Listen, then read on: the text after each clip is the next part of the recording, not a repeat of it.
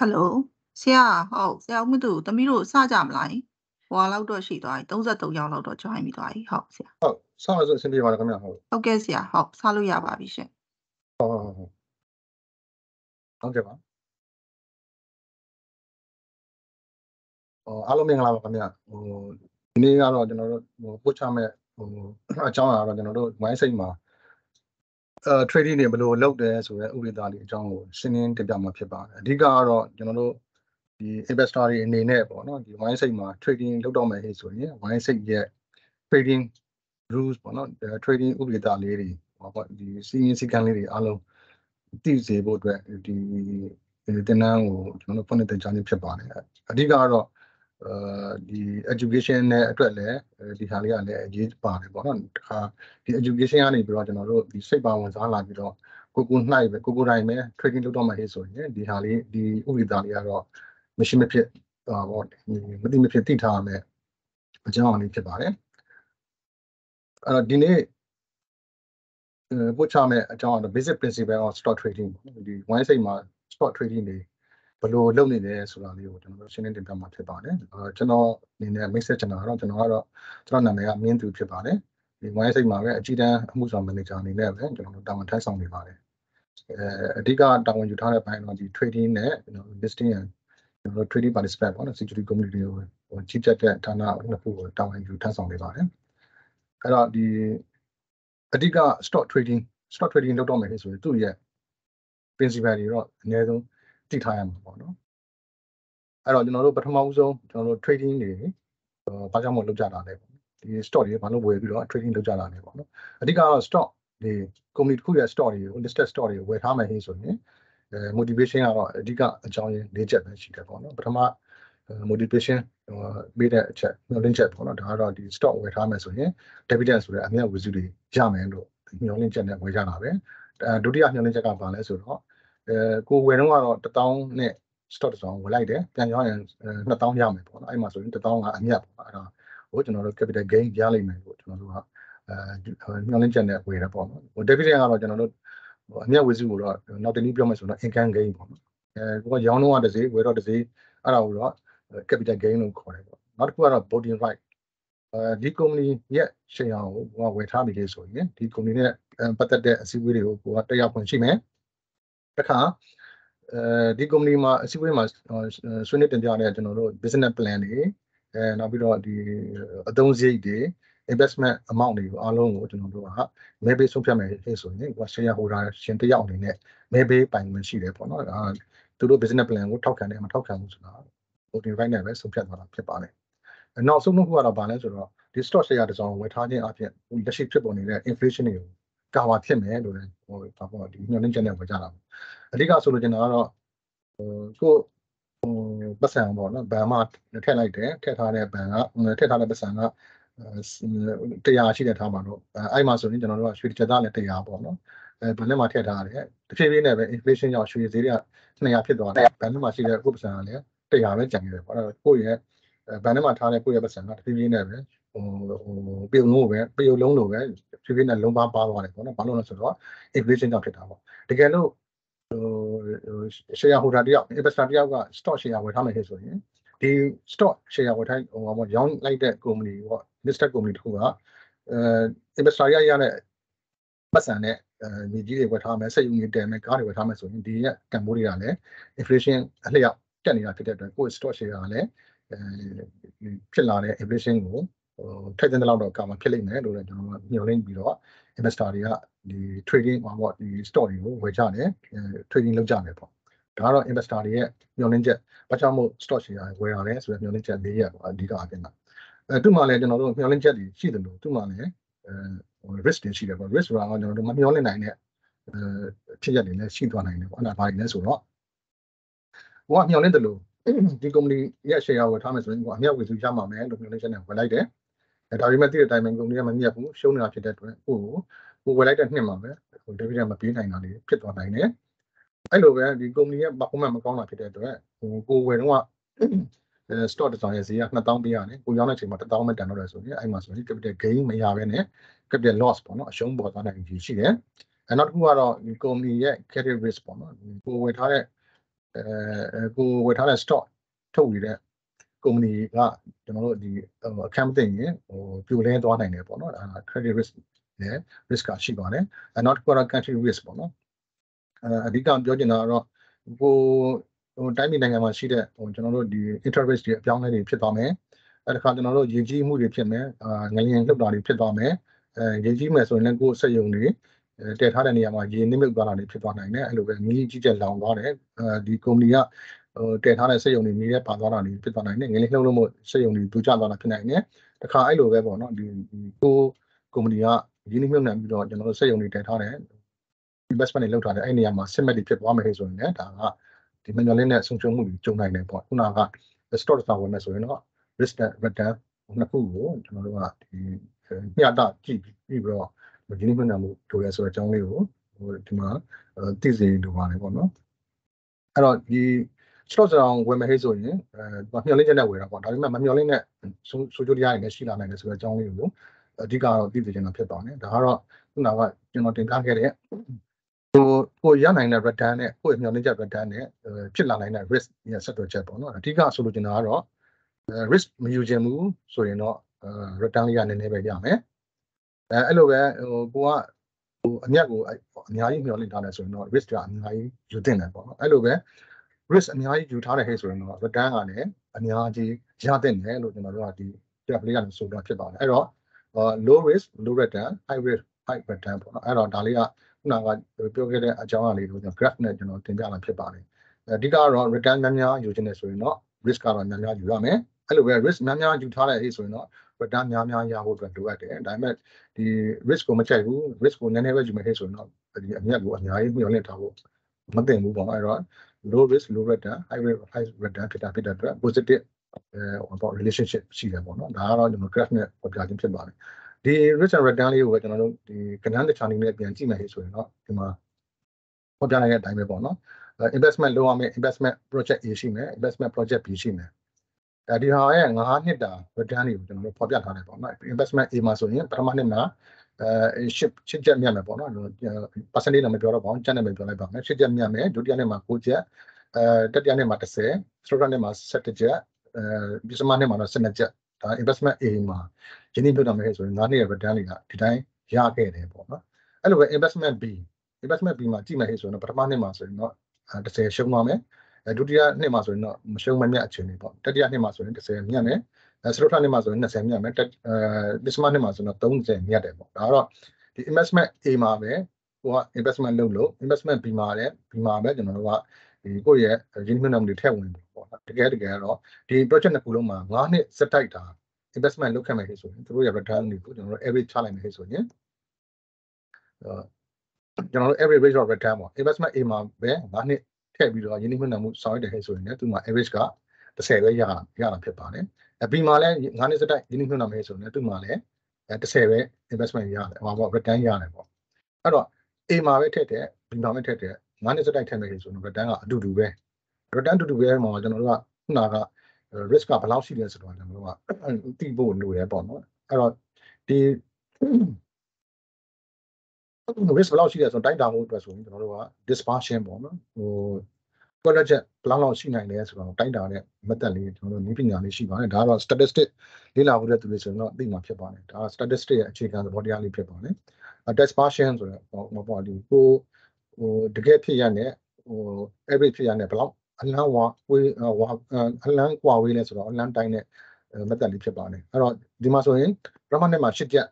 ရခဲ့တယ်ဒါပေမဲ့ average ရမှာ10 8နဲ့10နဲ့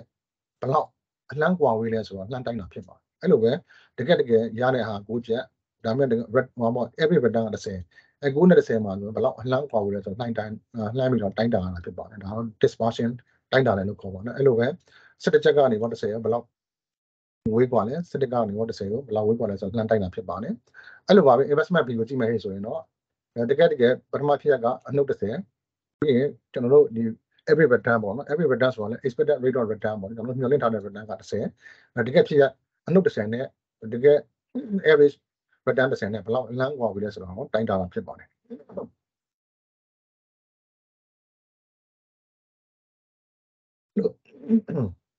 အဲ့လိုပဲကျွန်တော်တို့ ဒုတိယနှစ်ကိုလည်းလှမ်းတိုင်းတယ်ပေါ့နော်ဒုတိယနှစ်ကမရှုံးမမြအခြေအနေကနေပေါ့ကျွန်တော် area 10ကိုဘယ်လောက်အလန်းဝေးလဲဆိုတာလှမ်းတိုင်းတယ်20ကနေတော့10ကိုလည်းပြန်တိုင်းတယ်30ကနေ10ကိုလည်းဘယ်လောက်ဝေးလဲဆိုတာလှမ်းတိုင်းတယ်အဲ့ဒါကို dispersion လို့ခေါ်တယ် dispersion ကိုကျွန်တော်တို့ statistic အရာပြောမယ်ဆိုတော့ variance တွက်တယ်ပေါ့နော် quality ဘယ်လောက်ရှိလဲဆိုတာကိုတွက်တာဖြစ်ပါတယ်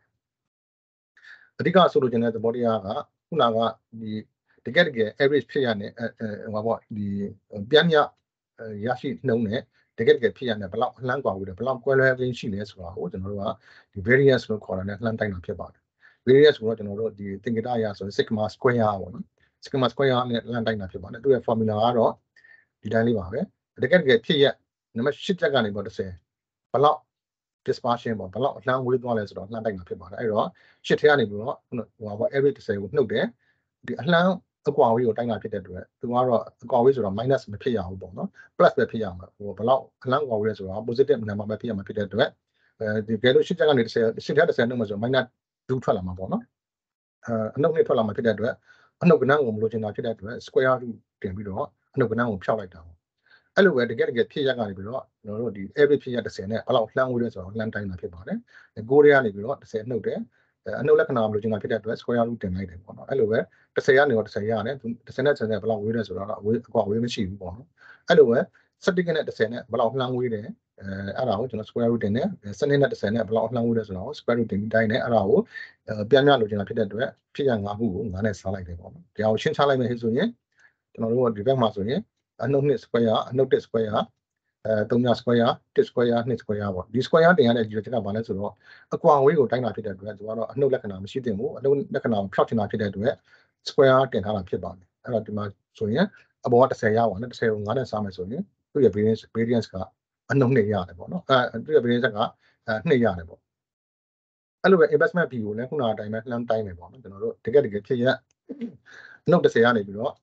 ့ဟို average ဖြစ်ရ30နဲ့ဘယ်လောက်လှမ်းဝေးလဲဆိုတော့လှမ်းတိုင်းတယ်အနှုတ်လက္ခဏာမလို့ချင်တာဖြစ်တဲ့အတွက် square root တင်ထားတယ်အဲ့လိုပဲ3နဲ့30နဲ့ဘယ်လောက်ဝေးလဲဆိုတော့တိုင်းတယ်30နဲ့30နဲ့ကိုထပ်တိုင်းတယ်ဒီ20နဲ့30နဲ့ဘယ်လောက်ဝေးလဲလှမ်းတိုင်းတယ်30နဲ့30နဲ့ဘယ်လောက်လှမ်းဝေးလဲဆိုတော့လှမ်းတိုင်းတယ်ပေါ့နော်အဲ့တော့ကျွန်တော်တို့ကဒီမှာဆိုရင်တွက်လိုက်မယ်ဟဲ့ဆိုရင်သူဆိုရင်ကျွန်တော်တို့က1000ကို9နဲ့စားမယ်ပေါ့ဖြစ်သွားတယ်အနှုတ်20 square ဆိုတာကျွန်တော်တို့ကအနှုတ်လက္ခဏာမလို့ကျွန်တော်ဖြစ်တဲ့အတွက် square တင်ထားတယ်20 square ဆို400ပေါ့နော်400ပြီးရင်ဒီက100100ဆိုတော့900ဒီဘက်မှာ900ဘက်မှာ900ဆိုတော့1000 1000နဲ့စားမယ်ဆိုတော့သူ့မှာက variance gain က200ရမယ်ပေါ့နော်အဲ့တော့ကျွန်တော်တို့ဒီမှာဆိုရင် variance ဆိုတာက square ပေါ့နော် sigma square ကိုတင်ထားတာပေါ့ square တင်ရတဲ့ရွေးချက်ကဘာလဲဆိုတော့အကွာဝေးကိုတိုင်းတာဖြစ်တဲ့အတွက်အနှုတ်လက္ခဏာမလို့ခြင်းလို့မို့ square တင်ထားတယ်တကယ်လိုချင်တာကတော့ square မပါတဲ့ဟာကိုလိုချင်တာပေါ့နော်အဲ့တော့ဒီ sigma square ကို square ဖြောက်ချင်တဲ့ဟိဆိုရင်ကျွန်တော်တို့က square root ရှာပလိုက်တာပေါ့နော်အဲ့တော့ဒီ standard deviation ဖြစ်သွားတယ်အဲ့တော့ကျွန်တော်ဒီဘက်မှာ variance က2ရထားတယ်ဒါမှသူက square တင်ထားတဲ့ gain ဖြစ်တယ်သူ့ကိုကျွန်တော်တို့ကဟိုပါပေါ့ဒီ square root ရှာပြီးတော့ဒီခုနကတင်ခဲ့တဲ့ square root ကိုဖြောက်လိုက်တယ်ပေါ့နော်အဲ့တော့ဒီ standard deviation sigma ဆိုတာကိုကျွန်တော်တို့ဒီ finance model တရားမှာဆိုရင် risk လို့ခေါ်တယ်ပေါ့နော်အဲ့တော့ဒီမှာတို့ investment A မှာကျွန်တော်တို့ Gini မျက်နှာမူထည့်မယ်ဆိုရင်သူ့ရဲ့ risk ကသူ့ရဲ့ return က30ရတယ်ဒါပေမဲ့ risk က square root 2ပဲရှိတယ်ပေါ့နော် investment B မှာထည့်မယ်ဆိုရင်တော့သူ့ရဲ့ return ကလည်းaverage return ကလည်း30ရှိတယ်ဒါပေမဲ့သူ့ရဲ့ risk ကဘယ်လောက်ရှိလဲဆိုတော့10 root 2ရှိတယ်ပေါ့အဲ့တော့ဆိုလိုချင်တဲ့သဘောတရားက investment A မှာပဲထည့်တယ် B မှာပဲထည့်တယ်9နှစ်စက်ထည့်မယ်ဆိုတော့ return က average return က30ပဲရမှာဒါပေမဲ့ဒီ investment A မှာပဲထည့်မယ်ဆိုရင်တော့risk ကroot 2ပဲရှိတယ်ပေါ့နော်B မှာထည့်မယ်ဆိုရင်တော့ဒီ A နဲ့ရှင်မယ်ဆိုရင် risk ကrisk က A ရဲ့10ဆလောက်များတယ်ပေါ့ဒါပေမဲ့သူ့မှာ return ကပါလဲဆိုတော့30ထိရပိုင်ခွင့်ရှိတယ်A မှာကြည့်မယ်ဆိုရင်တော့အများဆုံးရပိုင်ညံ့မဲ့နှစ်က12ပဲရှိတယ်ပေါ့အဲ့တော့ကျွန်တော်တို့ကဒီမဲ့ investment A မှာကိုကြည့်မယ်ဆိုရင်တော့risk က root 2ပဲရှိတယ် return က10ပါပဲအဲ့တော့ဆိုလိုချင်တဲ့သဘောတရားကrisk ကနည်းတယ် return ကလည်းနည်းတယ်ပေါ့နော် investment B ကိုကြည့်မယ်ဆိုရင်တော့ risk က A နဲ့ဆိုင်10ဆပုံများတယ်ဒါပေမဲ့ return က30လည်းရသွားနိုင်တယ် risk ကရှုံးပြီးတော့ရှုံးသွားနိုင်တယ်ပေါ့နော်နှုတ်30လည်းဖြစ်သွားနိုင်တယ်အဲ့တော့ခုနကကျွန်တော်တင်ပြခဲ့တဲ့ risk and return ကိုကျွန်တော်တို့ကဒီဒါကဏ္ဍသင်္ချာသဘောတရားလေးနဲ့နှရှင်တင်ပြခြင်းဖြစ်ပါတယ်အဲ့တော့ခုနကကျွန်တော်တို့ risk and return ရဲ့ကျွန်တော်တို့ဒီ graph လေးကိုကျွန်တော်ပြန်သွားကြည့်ကြမယ်ပေါ့နော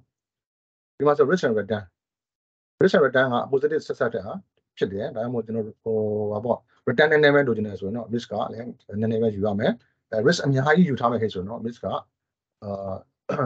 များလာဖြစ်တဲ့အတွက် return လည်းများမှဖြစ်မယ်ဒါမှမဟုတ် risk and return က positive relationship ရှိတယ်ပေါ့နော်တကယ်လို့ခုနကကဏ္ဍတစ်ချောင်းလေးနဲ့ပြခဲ့တဲ့ဥပမာကိုထည့်သွင်းစဉ်းစားမယ်ခေဆိုရင် low risk low return ဆိုတာက investment A ဖြစ်လိမ့်မယ်ပေါ့နော်ဒါ A က area မှာကျွန်တော်တို့ low risk low return A ကိုရင်းနှီးမြှုပ်နှံမယ်ဆိုရင်ဒီကျွန်တော်တို့ဒီအကွက်မှာရှိလိမ့်မယ်ပေါ့နော်တကယ်လို့ B မှာရင်းနှီးမြှုပ်နှံမယ်ဆိုရင်တော့ high return ပေါ့ A နဲ့ B နဲ့ကအဲ့လိုဆက်ဆက်မှုရှိတယ်ပေါ့နော်B ကိုထည့်မယ်ဆိုရင်တော့ high risk ရှိတယ်ဒါပေမဲ့ return ရနိုင်နေတာ30ထိရသွားနိုင်တဲ့အခြေအနေရှိတယ် A မှာဆိုရင်တော့သူက risk ကနည်းတယ်သူမှအရှုံးရှိဘူးအများဆုံးမြတ်မှာ12ကျပ်ပဲရှိတယ်ဒီမှာအများဆုံးမြတ်တာညနိုင်တာ30ရှိတယ်အဲ့တော့ high risk high return low risk low return အဲ့တော့ A နဲ့ B နဲ့ကျွန်တော်တို့ရှင်းလာပြီဆိုရင်ဟောပေါ့ဒီစွန့်စားမှုဟိုကြိုက်တဲ့လူကတော့ B ကိုပဲထည့်မှာပေါ့စွန့်စားမှုကိုမကြိုက်ဘူးအမြတ်လေးနည်းနည်းပဲ okay တယ်ဆိုရင်တော့ A ကိုရွေးမှာပေါ့ဒါပေမဲ့ကျွန်တော်တို့ကဒီ stock trading လုပ်တယ်ဆိုတာကတက်နိုင်သမျှ risk ကို short မယ်ပြီးရင်ဖြစ်နိုင်သမျှအမြတ်ကိုအများဆုံးလိုချင်တာပေါ့အဲ့တော့ကျွန်တော်ခုနက A နဲ့ B နဲ့နှစ်ခုမှာတစ်ခုထည့်ရမယ်အစားပေါ့တကယ်လို့သာ A နဲ့ B နဲ့ကိုကျွန်တော်အချိုးချပြီးထည့်မယ်ဟဲ့ဆိုရင်ခုနကဒီအကွက်ပေါ့နော် low risk high return ကိုမရနိုင်ဘူးလားဆိုတော့ကျွန်တော်တို့ thinking လေးရှိတယ်ပေါ့တကယ်လို့ A မှာပဲကိုယ့်ရဲ့ investment တွေအကုန်မထည့်ဘူး B မှာလည်းအကုန်မထည့်ဘူး A နဲ့ B နဲ့မှာမျှပြီးထည့်မယ်တကယ်လို့ဥပမာပြောမယ်ဆိုရင်ကိုက risk ကြိုက်တဲ့လူဟဲ့ဆိုရင်B မှာ 70% လောက်ထည့်လိုက်မယ် A မှာ 30% ထည့်မယ်ဒါမှမဟုတ်လည်းကျွန်တော်တို့ကA မှာ 50% တဝက်စီပေါ့နော် A မှာ 50% ထည့်မယ် B မှာ 50% ထည့်မယ်အဲ့နှစ်ခုလောက်တူတဲပြီးတော့ရင်းနှီးမြှုပ်နှံမယ်ဆိုရင်ကျွန်တော်တို့က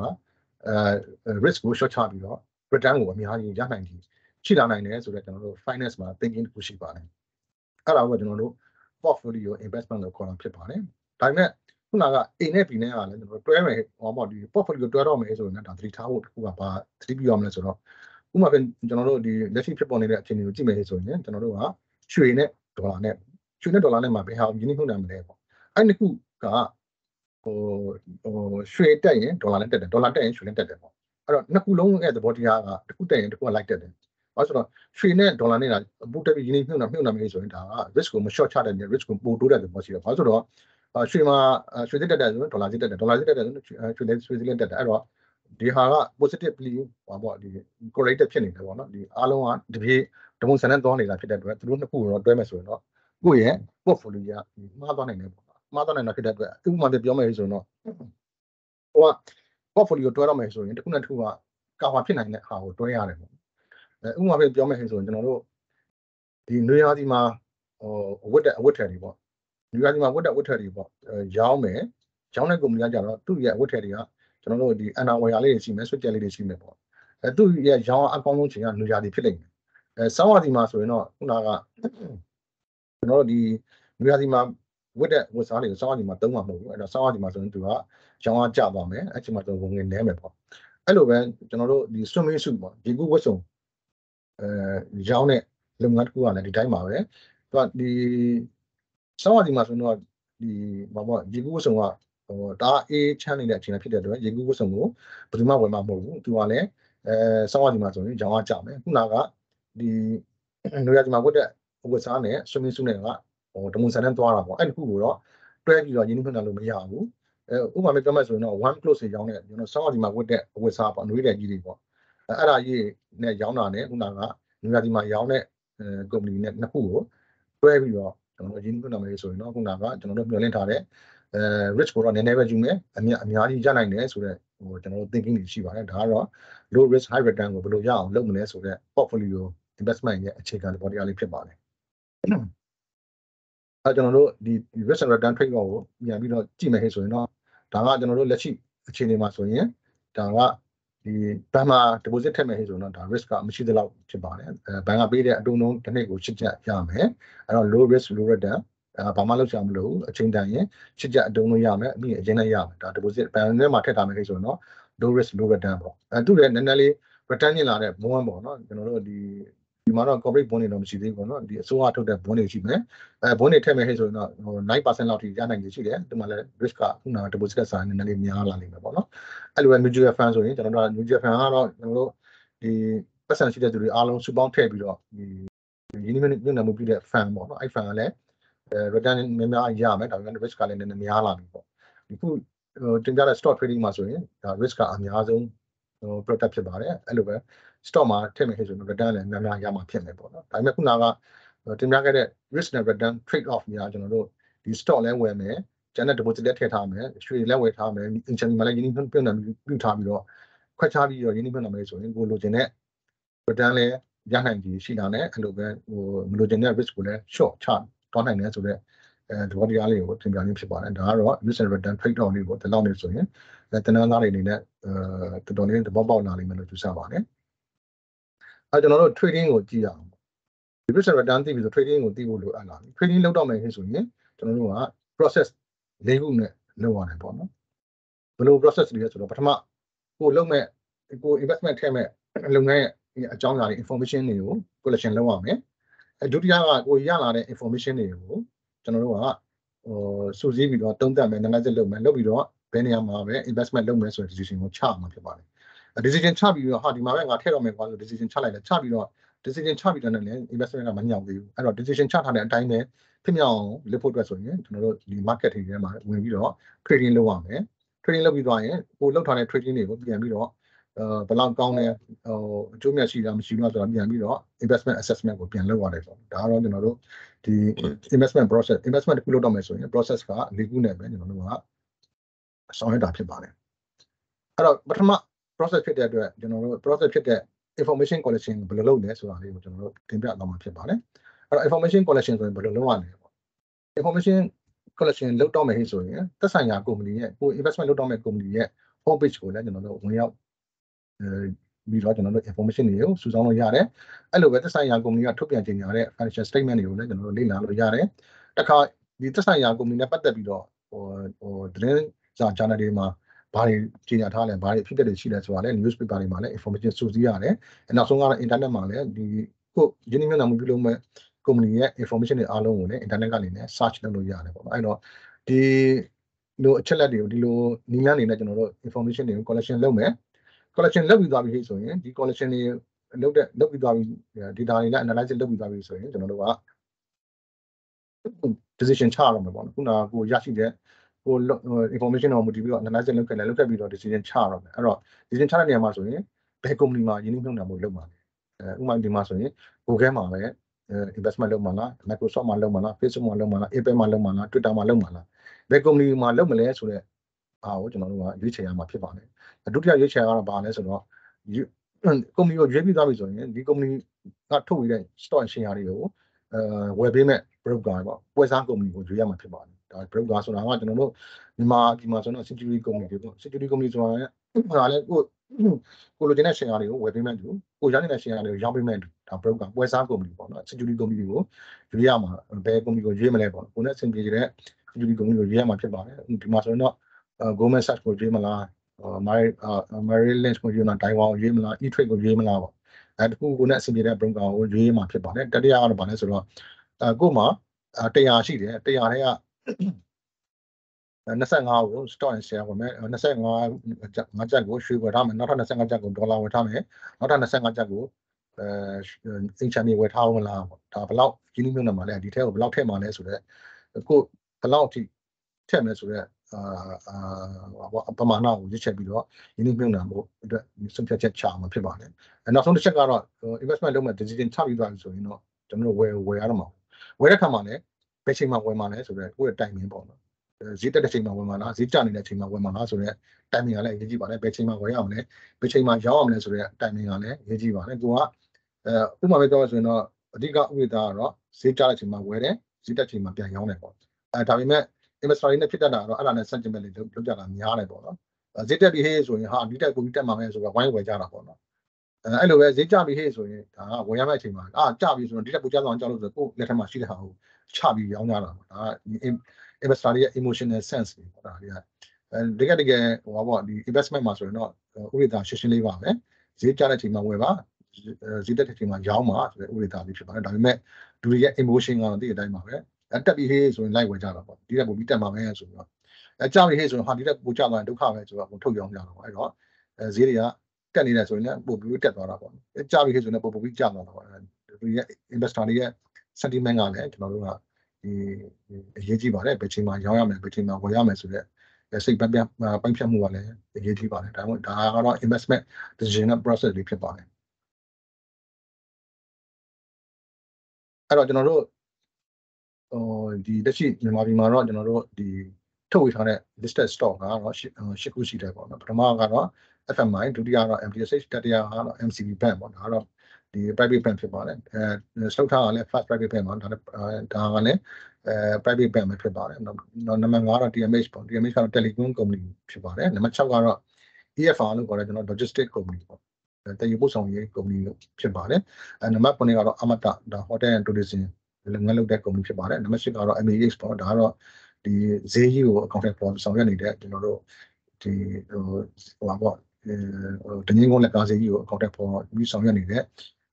company တစ်ခုဖြစ်ပါတယ်ကျွန်တော်လောလောဆယ်ကတော့ listed company 10ခုရှိတယ်အဲ့မှာလည်းကျွန်တော်ကိုယ့်ရဲ့ပွဲစား company လက်ရှိထိကတော့6ခုရှိနေပါပြီနံပါတ်1ကတော့ MZ ပါနံပါတ်2ကတော့ YSX MZ ကတော့ကျွန်တော်တို့မြန်မာစီးပွားရေးဘဏ်နဲ့ဂျပန်ကတိုင်ဝမ် group နဲ့ကျွန်တော်ဖက်ဆက် joint venture တောင်းထားတဲ့ပွဲစား company ဖြစ်ပါတယ်YSX ကလည်းကျွန်တော်တို့ဒီ YSX ဘဏ်ကြီးနဲ့ကျွန်တော်တို့စင်ကာပူက Starling Goldman ဆိုတဲ့ကျွန်တော် security company နဲ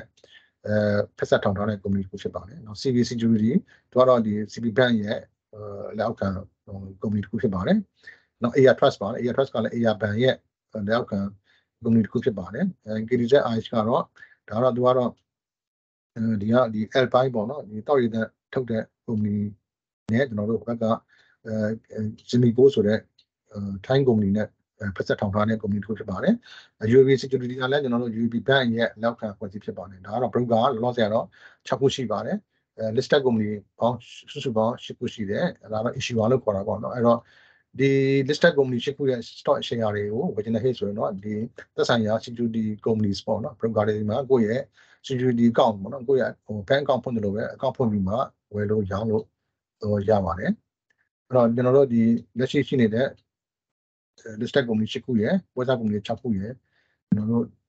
သိပြီးဟဲ့ဆိုရင်ကျွန်တော် trading ဘယ်လိုလုပ်တယ်ဆိုတဲ့အကြောင်းအရာလေးကိုဆက်လက်ဆွေးနွေးတင်ပြသွားမှာဖြစ်ပါတယ်တကယ်ကတော့ပေါ့ဒီ Demo Stock Exchange မှာinvestor တွေကတိုက်ရိုက်ရောင်းလို့ဝယ်လို့မရဘူးခုနကကျွန်တော်ပြောခဲ့သလိုပဲ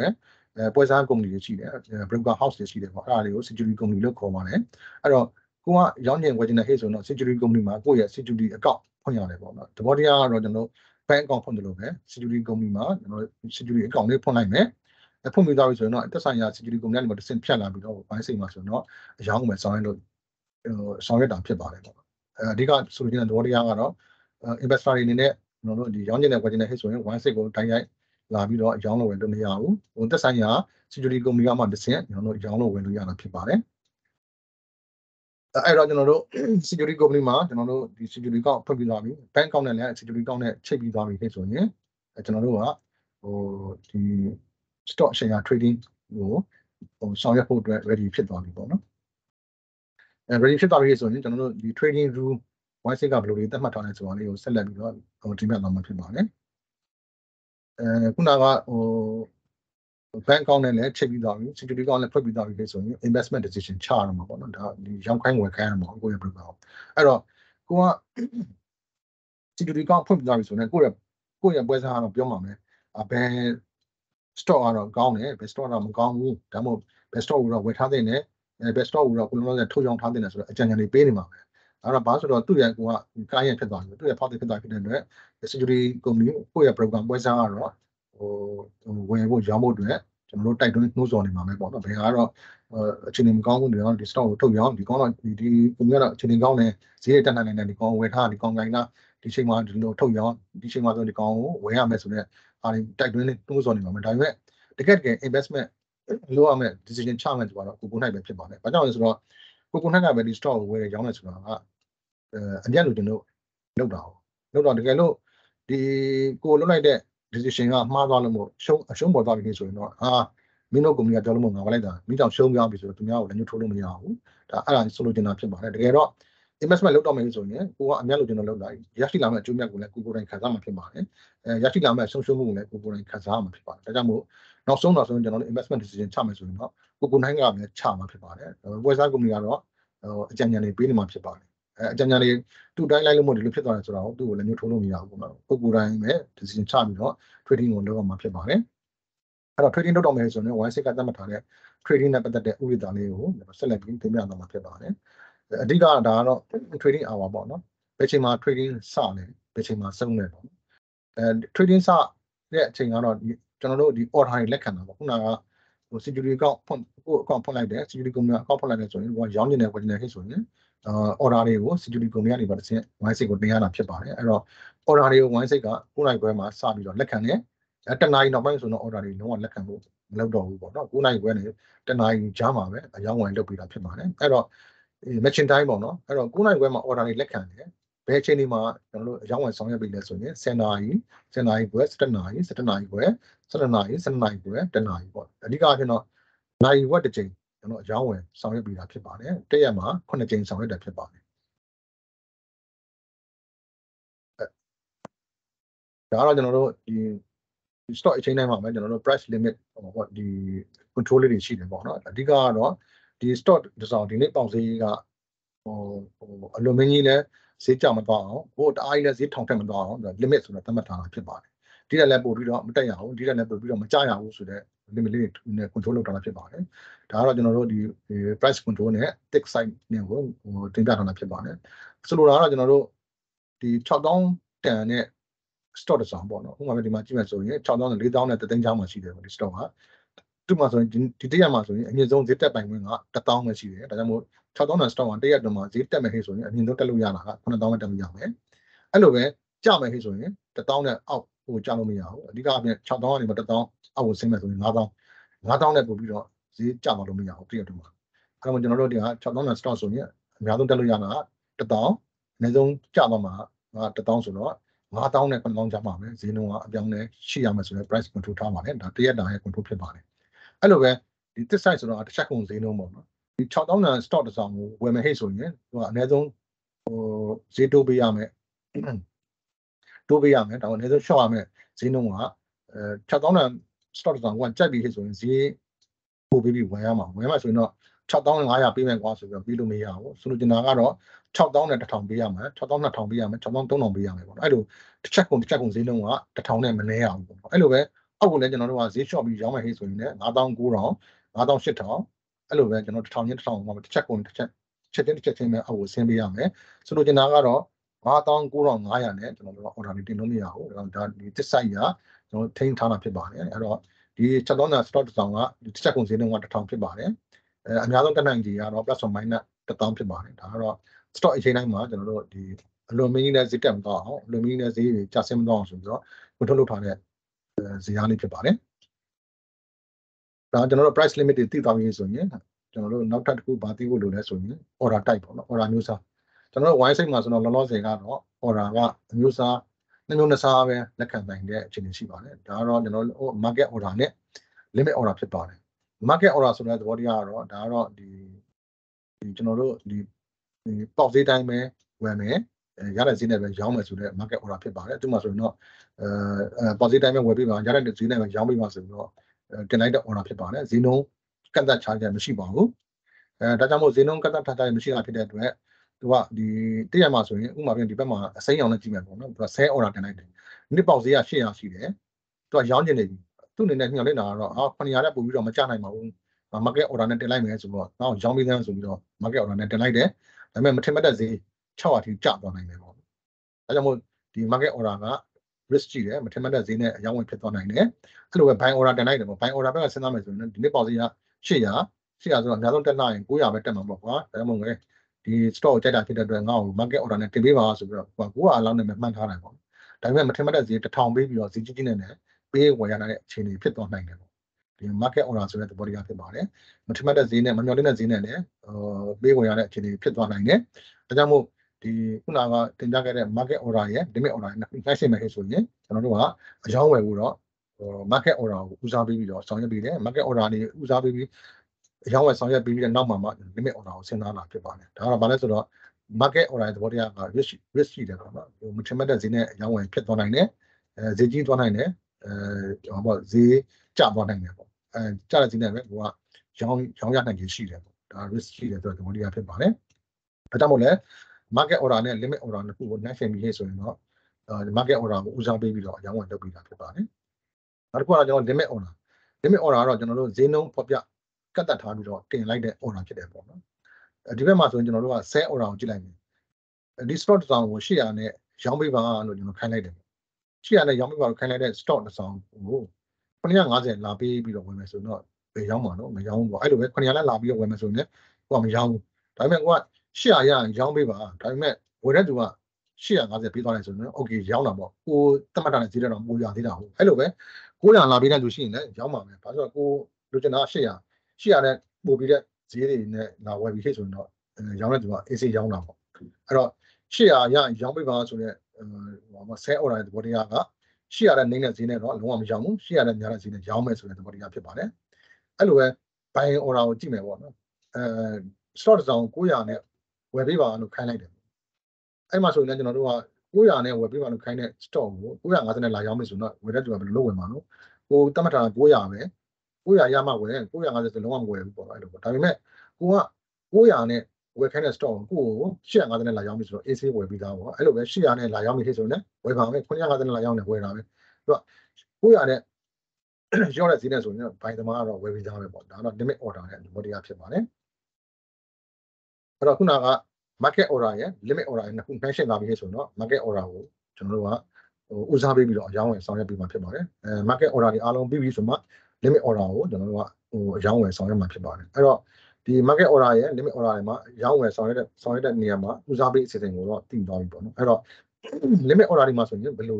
ဦးစားပေးပြီးဆောင်ရွက်တလဲဆိုတာလေးလည်းဆက်ပြီးတော့လေ့လာရမှာဖြစ်ပါတယ်အဲ့တော့limit order တွေလာပြီးခဲ့ဆိုရင်တော့ကျွန်တော်တို့က price ကိုဦးစားပေးတယ်ပေါ့နော် price ကိုဦးစားပေးဆိုတဲ့သဘောတရားကကျွန်တော်တို့ဒီ sell order ကိုကြည့်အောင်ကျွန်တော်တို့ဒီ investor တယောက်က800နဲ့ရောင်းပေးပါလို့ခိုင်းလိုက်တယ်ဒါ800နဲ့အရောင်း order နောက်တစ်ယောက်ကကျတော့မဟုတ်ဘူး900နဲ့ရောင်းပေးပါလို့order တစ်စောင်းလာတယ်ဆိုရင်900နဲ့ရောင်းပေးတာကဈေးလျှော့ရောင်းတာ800ကျတော့ဈေးနည်းနည်းကြီးတယ်အဲ့တော့အရောင်း order ဟိဆိုရင်တော့ဈေးလျှော့ရောင်းတဲ့ order ကိုကျွန်တော်တို့ကဦးစားပေးပြီးတော့ဆောင်ရွက်ပေးမှာဖြစ်ပါတယ်ဒါကြောင့်ကျွန်တော်တို့က sell ဆိုရင်တော့ဈေးလျှော့ရောင်းနေလေဦးစားပေးခံမှုများလေးတွေဖြစ်ပါတယ်အဲ့လိုပဲ buying back ကိုစဉ်းစားမယ်ပေါ့နော် buying back ကိုစဉ်းစားမယ်ဆိုရင်တော့ခုနက900နဲ့ဝယ်ပေးပါလို့ခိုင်းတဲ့ order နဲ့ကျွန်တော်တို့ဒီ950နဲ့ဝယ်ပေးပါဆိုတော့ order နှစ်ခုနှိုင်းယှဉ်လာမယ်ဆိုရင်တော့ဈေးများပို့ပြီးတဲ့အဝယ် order ကိုတော့ကျွန်တော်ဦးစားပေးပြီးတော့အရောင်းဝယ်ဆောင်မှာဖြစ်ပါတယ်အဲ့တော့အဝယ်ဘက်မှာစဉ်းစားမယ်ဆို950နဲ့ဝယ်ခိုင်းတဲ့ order ကိုကျွန်တော်တို့ကအရင်ဦးဆုံး900နဲ့ပို့ပြီးတော့ဦးစားပေးပြီးဆောင်ရွက်မှာဖြစ်ပါတယ်ဒါကြောင့်မို့ buying ဆိုတာရင်တော့ဈေးပို့ပြီးတဲ့အဝယ်သမားကိုကျွန်တော်တို့ကဦးစားပေးပြီးတော့အရောင်းဝယ်ဆောင်ရွက်မှာဖြစ်ပါတယ်ဒါကြောင့်မို့higher price get high priority ပေါ့နော်အဝယ်ဆိုရင်တော့ဈေးပို့ပြီးတဲ့အဝယ် order ကိုဆောင်ရွက်မှာဖြစ်ပါတယ်အရောင်းမှာဆိုရင်တော့ဈေး short ရောင်းတဲ့ order ကိုဦးစားပေးပြီးဆောင်ရွက်ပေးမှာဖြစ်ပါတယ်အဲ့တော့တခုပြောကြရှိတာကဈေးနှုန်းအတူတူတွေရောဆိုရင်တော့ကျွန်တော်တို့ဈေးနှုန်းအတူတူဆိုရင်တော့ကျွန်တော်တို့ order YSX ပေါ့နော် stock exchange ကိုအစောဆုံးရောက်လာတဲ့ order ကိုစောစောဦးစားပေးပြီးတော့ဆောင်ရွက်ပေးမှာဖြစ်ပါတယ်ဒီ stock လေးဦးစားပေးခံမှုများလေးပေါ့ဒါကတော့ကျွန်တော်တို့အရောင်းဝယ်ဆောင်ရွက်ပေးတဲ့ကျွန်တော်တို့ method လေးဖြစ်ပါတယ်အဓိကတော့ price priority price to နေပြီဆိုရင်ကျွန်တော်တို့က time priority နဲ့သွားတယ်ပေါ့နော်အဲ့တော့ကျွန်တော်တို့ခုနက order အကြောင်းတွေလည်းသိခဲ့ပြီးပြီနောက်ပြီးတော့ဘသူ့ကိုဘယ်လိုဦးစားပေးပြီးအရောင်းဝယ်ဆောင်ရွက်တာလဲသိခဲ့ပြီးဆိုတော့ကျွန်တော်တို့တကယ်အရောင်းဝယ်လုပ်ရမယ့်အခြေအနေပေါ့ဒါကတော့ကျွန်တော်တို့ဒီအရောင်းဝယ်ဘယ်လိုဆောင်ရွက်တယ်တလဲဆိုတာလေးကိုကျွန်တော်တို့စာရီနဲ့ရှင်းလင်းတင်ပြထားတာဖြစ်ပါတယ်ဒီစာရီကိုတော့ကျွန်တော်ဒီမှာမရှင်းပြတော့ပါဘူးဒီပုံကကြလေးနဲ့လည်းကျွန်တော်ရှင်းလင်းတင်ပြမှာဖြစ်ပါတယ်ဒီခါလေးကတော့ကျွန်တော်တို့ market order ပုတ်ခေါ်တာပေါ့နော်ဒီအလဲဥတိုင်းမှာဆိုရင်တော့ဈေးနှုန်းကိုဖော်ပြထားတဲ့ order ရှိမယ်ဘယ်ဘက်ချမ်းမှာဆိုရင်တော့ sell order ရောင်းနေတဲ့လူတွေရဲ့ share အဆောင်ရေဘယ်လောက်ရှိလဲပေါ့နော်ဒီဘက်အဆုံးမှာဆိုရင်တော့ကျွန်တော်တို့ဒီရောင်းနေတဲ့ order sell order တွေကို single ပေါင်းလာတဲ့ column တစ်ခုရှိတယ်ပေါ့ညာဘက်ကိုကြည့်မယ်ဆိုရင် price column ရဲ့ညာဘက်မှာဆိုရင်တော့ဝယ်တဲ့ order share အဆောင်ရေဘယ်လောက်ရှိလဲနောက်အစွန်ဆုံးမှာဆိုရင်တော့ဒီအဝယ် order တွေကို single ပေါင်းလာတဲ့အဝယ် order တွေကိုကျွန်တော်တို့ရှင်းဖော်ပြထားတဲ့ column လေးပါမှာဖြစ်ပါတယ်ဒါကတော့ market book ပေါ့နော် stock တစ်စောင်ရဲ့အရောင်းဝယ်ဆောင်ရတဲ့အခြေအနေကိုဒီ book ပေါ်မှာတင်ပြီးတော့ဆောင်ရတာဖြစ်ပါတယ်အဲ့တော့အလဲမှာဆိုရင်ကျွန်တော်တို့က price corner ရှိမယ် price မှာဆိုရင် market order ရှိမယ်price market order ဆိုတာ limit order နဲ့ရှင်းလာမယ်ဆိုရင်တော့ market order ကိုကျွန်တော်တို့ကဦးစားပေးပြီးတော့အကြောင်းဝင်ဆောင်ရွက်ပေးတာဖြစ်ပါတယ်အဲ့တော့ဒီမှာတကယ် real example ကိုကြည့်မယ်ပေါ့နော်အလဲမှာဆိုရင်ကျွန်တော် price price ကိုပေါ်ပြထားတဲ့ column ရှိပါတယ်အဲ့မှာဆို market order ရောင်းဘက်မှာဆိုရင်လည်းကျွန်တော်တို့ကရတဲ့နဲ့ရောင်းပေးပါဆိုပြီး order နဲ့ market order နဲ့အဆောင်ကြီး80ရှိမယ်buy ဘက်မှာဆိုရင်လည်းကျွန်တော်တို့ကပေါက်ဈေးတိုင်းဝယ်ပေးပါဆိုတဲ့အဆောင်ကြီး200ရှိတယ်ပေါ့အဲ့တော့ဒီ market order တွေကဒီ limit order နဲ့ရှင်းလာမယ်ဆိုရင်တော့ market order ကိုကျွန်တော်ဦးစားပေးရမှာဖြစ်ပါတယ်အဲ့လိုပဲဒါကကျွန်တော်တို့ဒီနေ့ပေါက်ဈေးက4000ပေါက်နေတဲ့ stock တစ်စောင်းဒီဘက်တွေကတော့ sell order တွေပေါ့နော်သက်ဆိုင်ရာလေးဈေးနှုန်းလိုက်နေမှာရောင်းပေးပါဆိုတဲ့ order တွေ stock အဆောင်ကြီး order တွေရှိနေညာဘက်မှာဆိုရင်လည်း buy order ပေါ့နော်သက်ဆိုင်ရာပေါက်ဈေးအလိုက်ဝယ်ပေးပါဆိုတဲ့ stock အဆောင်ကြီးတွေကိုလက်ခံထားတာဖြစ်ပါတယ်အဲ့တော့ဒီလိုအခြေအနေမှာဆိုရင်ကျွန်တော်တို့ကအရောင်းဝယ်ဘယ်လိုဆောင်ရွက်မလဲဆိုတဲ့ပတ်သက်လေးကိုစနစ်တင်ပြတော့မှာဖြစ်ပါတယ်အဲ့တော့ဥပဒေသားတိတ်က market order တွေကိုဦးစားပေးပြီးတော့အရောင်းဝယ်ဆောင်ရွက်မှာဖြစ်ပါတယ်ခုနက limit order နဲ့ရှင်းမယ်ဆိုရင်ခုနက sell order 80ကိုပေါ့ကျွန်တော်တို့ကဦးစားပေးပြီးတော့ရောင်းပေးရမှာဖြစ်ပါတယ်ဒီနေ့ပေါက်ဈေးက4000ပေါ့နော်4000ပေါက်ဈေးမှာတော့ဘာပေါ့နော်ဒီရတဲ့ဈေးနဲ့ပဲရောင်းပေးပါဆိုတော့အဆောင်ကြီး80တက်လာတယ်ပေါ့အဲ့တော့ဆောင်ကြီး80တက်လာတဲ့ဖြစ်တဲ့အတွက်4000မှာ10ဆောင်ရှိတယ်4000မှာ45ဆောင်ရှိတယ်ဒါပေမဲ့ဒီ limit order နဲ့ market order ကိုနှိုင်းယှဉ်လာပြီးဆိုရင်တော့ကျွန်တော်တို့ကဒီ market order ကိုဦးစားပေးပြီးတော့အရောင်းဝယ်ဆောင်ရွက်ပေးရမှာဖြစ်ပါတယ်ဒါကြောင့်မို့ကျွန်တော်တို့ကဒီ market order 80ကိုတော့ကျွန်တော်တို့ကဦးစားပေးပြီးတော့အရောင်းဝယ်ဆောင်ရွက်ပေးမယ်အဲ့လိုပဲအနည်းဆုံးဈေးနဲ့ရောင်းမယ်ဆိုတော့3800နဲ့ရောင်းမယ်ဆိုတော့10ဆောင်ရှိတယ် market order ပြီးသွားရင်အနည်းဆုံးဈေး10ဆောင်နဲ့ရောင်းတဲ့ဟာကိုကျွန်တော်ဦးစားပေးပြီးတော့အရောင်းဝယ်ဆောင်ရွက်ပေးရမှာဖြစ်ပါတယ်အဲ့တော့80နဲ့10နဲ့ပေါင်းပြီးဆိုရင်တော့90ရအဲ့တော့ဒုတိယဈေးလျှော့ရောင်းတဲ့38,500နဲ့ရောင်းမဲ့အဆောင်ကြီး20ရှိသေးတယ်အဲ့တော့အဲ့ဒါကောင်လည်းကျွန်တော်တို့ကနောက်ထပ်ဦးစားပေးပြီးတော့ဆောင်ရွက်သွားအောင်ဖြစ်ပါတယ်အဲ့တော့ဒီခုကဒီအရောင်း order ဖြစ်တဲ့အတွက် market order ကိုတော့ဦးစားပေးပြီးတော့ဆောင်ရွက်ပေးမယ်ဒါပေမဲ့အရောင်း order ဖြစ်တဲ့အတွက်ခုနကဥပဒေသားအရဈေးလျှော့ရောင်းတဲ့ order တွေကိုတော့ဦးစားပေးပြီးတော့အရောင်းဝယ်ဆောင်ရွက်မှာဖြစ်တဲ့အတွက်ဈေးလျှော့ရောင်းတဲ့ order တွေပေါ့စင်ကပေါင်းလာတာဖြစ်ပါတယ်စင်ကပေါင်းလာပြီးတော့ဒီဘက်အစွန်ဆုံးမှာဆိုရင်ဒါစင်ကပေါင်းလာတဲ့စုစုပေါင်းရေတွက်တွေကိုဖော်ပြထားတာဖြစ်ပါတယ်အဲ့လိုပဲကျွန်တော်စင်ကပေါင်းသွားမယ်ဘာလို့လဲဆိုတော့ဈေးလျှော့ရောင်းတဲ့ order ကိုဦးစားပေးပြီးတော့ရောင်းဝယ်ဆောင်ရွက်မှာဖြစ်တဲ့အတွက်ဒီကကြတော့ဈေးနေရာတွေပေါ့များရာကိုဦးစားပေးပြီးတော့စင်ကပေါင်းသွားတာဖြစ်ပါတယ်အဲ့လိုပဲကျွန်တော်တို့ buy back ပေါ့နော်ဒီ order back ကိုကြည့်မယ် order back မှာလည်းကျွန်တော်တို့ market order အဆောင်ကြီး200ရှိတယ်သူ့ကိုတော့ဦးစားပေးပြီးတော့အရောင်းဝယ်ဆောင်ရွက်ပေးရမှာဖြစ်ပါတယ်ဒါပေမဲ့ဒီဘက်မှာထူးခြားတာဘာလဲဆိုတော့ buy order ဖြစ်တဲ့အတွက်ဈေးပို့ပေးတဲ့ order ကိုဦးစားပေးပြီးတော့အရောင်းဝယ်ဆောင်ရွက်မှာဖြစ်ပါတယ်ဒါကြောင့်မို့ market order နဲ့ဈေးအများဆုံးပေးတဲ့4400မှာအဆောင်ကြီး30နဲ့နှစ်ခုပေါင်းလိုက်တယ်ပေါ့နော်ပေါင်းလိုက်ပြီးတော့ကျွန်တော်စင်ကပေါင်းတဲ့ cumulative buy order ကိုကျွန်တော်တို့ကတွက်ချက်ပါတယ်230နဲ့ပေါင်းမယ်ဆိုရင်230နဲ့40နဲ့ထပ်ပေါင်းတယ်ဒုတိယဈေးအများဆုံးပေးတဲ့ order ပေါ့နော်40နဲ့ထပ်ပေါင်းတယ်290ရတယ်အဲ့လိုပဲကျွန်တော်တို့ကဈေးများရာနေနေရာကိုစင်ကပေါင်းထားတဲ့ကဏ္ဍကိုတွက်ချက်ပါတယ်ပေါ့နော်အဲ့တော့ဒီလိုဦးစားပေးအစီအစဉ်ကကျွန်တော်တို့တွက်ချက်ပြီးသွားပြီခေဆိုရင်ဒီနေရာမှာဆိုရင်ကျွန်တော်တို့ရဲ့ဥပဒေသားကဘာလဲဆိုတော့ဒီလိုအခြေအနေမှာဆိုရင်အများဆုံး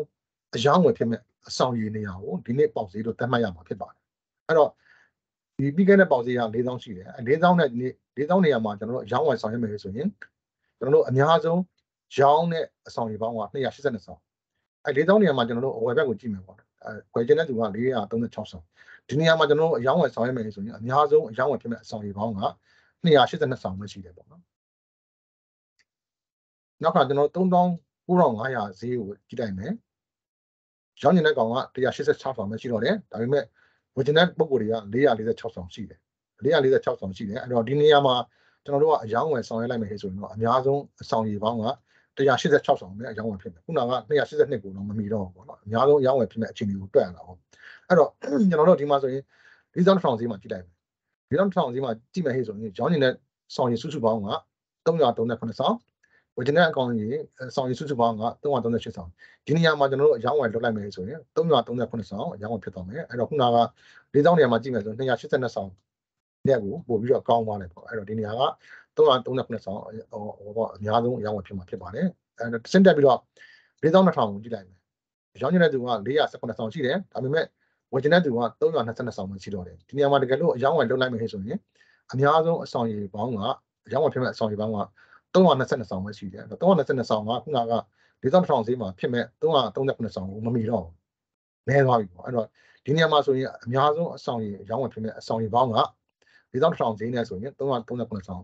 ရောင်းဝယ်ဖြစ်မှာဖြစ်ပါတယ်339ဆောင်ကိုမိတဲ့နေရာမရှိတော့ဘူးပေါ့နော်4300မှာကြည့်မယ်ဝယ်ခြင်းရောင်းခြင်းတဲ့ကောင်က462ဆောင်ရှိပေမဲ့လည်းဝယ်ခြင်းတဲ့ကောင်က290ပဲရှိတော့တယ်ဒီနေရာမှာရောင်းဝယ်လုပ်မဲ့ဟဲ့ဆိုတော့စုစုပေါင်းရောင်းဝယ်ဖြစ်မဲ့ဆောင်ရပေါင်းက290ပဲရှိတယ်အဲကြောင့်မို့ခုနကအများဆုံး4100ဈေးနဲ့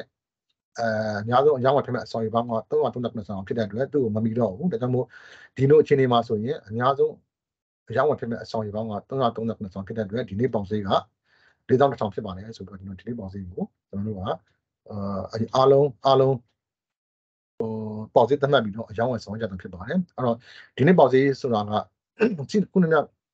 ကျွန်တော်တို့ဒီမှာတင်ထားခဲ့တဲ့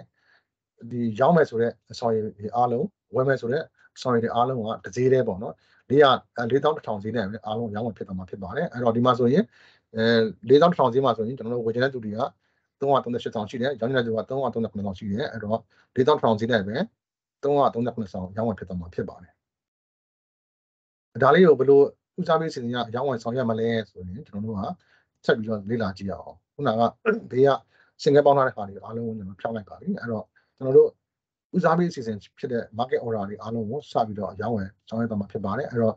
ဒီ share order 80နဲ့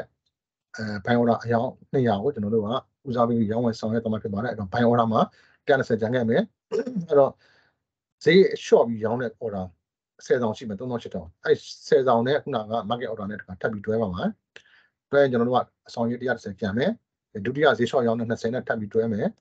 90ကျန်မယ်90နဲ့တတိယဈေး short ရောင်းတဲ့32ဆောင်နဲ့ထပ်တွဲမယ်58ဆောင်ကြာမယ်ကျန်မယ်ပြီး58နဲ့44နဲ့ထပ်တွဲမယ်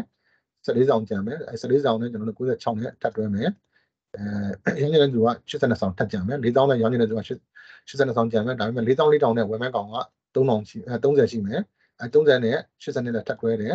52ဆောင်ကျန်သေးတယ်ပြီးရင်4300နဲ့ရောင်းမဲ့40နဲ့ထပ်တွဲတယ်12ဆောင်ကျန်တယ်ဒီခါကျွန်တော်တို့52ဆောင်နဲ့ထပ်တွဲမယ်အဆောင်40ကျန်တယ်အဆောင်40နဲ့4200ကကျွန်တော်တို့ဝယ်မဲ့အဆောင်40နဲ့4200နဲ့ရောင်းမဲ့55ဆောင်နဲ့ထပ်တွဲတယ်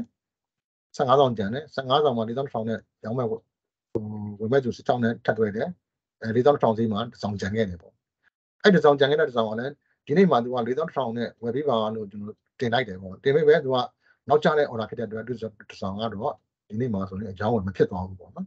အဲ့တော့ခုနကကျွန်တော်တင်ပြခဲ့တဲ့ဒီဆောင်ရည်အားလုံးကတစ်ဈေးတည်းပဲပေါ့နော်4100နဲ့အားလုံးအကြောင်းဝင်ဆောင်ရမှာဖြစ်ပါတယ်စုစုပေါင်းအကြောင်းဝင်ဖြစ်တဲ့ဆောင်ရည်က339ဆောင်ဖြစ်ပါတယ်အဲ့တော့ကျွန်တော်မချင်ပြီးသားပြီဆိုရင်ဒါကကြံခဲ့မဲ့ order အခြေအနေဖြစ်ပါတယ်ဒါကတော့ကျွန်တော်တို့ရန်ကုန် stock အချိန်ကဆောင်ရွက်တဲ့ trading ဥပဒေလေးဖြစ်ပါတယ်တင်နန်းသားတွေအနေနဲ့ဒီနေရာလေးမှာကျွန်တော်တို့ဒီ vision လေးရှိရင်မေးလို့ရပါတယ်နားမလည်ဘူးဆိုရင်လည်းဒီနေရာလေးမှာကျွန်တော်တို့ဒီ point out လုပ်လို့ရပါတယ်ခင်ဗျာတင်နန်းသားတွေအနေနဲ့နားမလည်တာများရှိပါလားခင်ဗျာ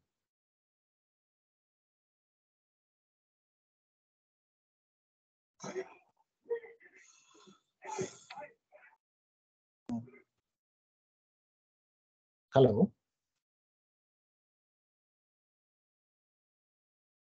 ဒီပါတယ်ကြီးဟုတ်ကဲ့ပြောပါမယ်ကျွန်တော်နားမလည်တဲ့နေရာလေးပြောပါဦးခင်ဗျာကျွန်တော်ပြန်ရှင်းပြပေးပါမယ်ခင်ဗျာဟုတ်ရှင်ဆရာအဲ့ဆိုခုဈေးနဲ့တော့3800ကလည်းဒီနေ့မှာဆို4100နဲ့ပဲပြီးသွားမှာပေါ့ဆရာဟုတ်ပါတယ်ခင်ဗျာဟုတ်ပါတယ်သူကဒီ3800ရရင်ရောင်းမယ်ဆိုတော့ဘောပေါ့ဒီရောင်းမကကြည့်မယ်ဆိုရင်သူ့ကို4100နဲ့လာဝယ်တာသူကျင်တတ်တာပေါ့ဟုတ်တယ်မလားအော်ဟုတ်ကဲ့ဆရာဟုတ်အဲ့လိုပဲဝယ်မဲ့ကောင်ကဟုတ်4000နဲ့ဝယ်ပေးပါလို့ဝယ်တင်လာတဲ့သူ့ကိုဈေးချိုတဲ့ဈေးနဲ့လာပြီးတော့ရောင်းပေးတယ်ဆိုရင်သူလည်းကျင်တတ်တာပေါ့နော်4100နဲ့သူရမှာတော့ဟုတ်ကဲ့ဆရာဟုတ်ကဲ့ဟာကျေးဇူးပါဆရာဟုတ်ကဲ့ပါခင်ဗျာဒီမရှင်မတက်လေးရောနည်းနည်းနားလဲပါနော်မရှင်းတာရှင်းပြောပါခင်ဗျာ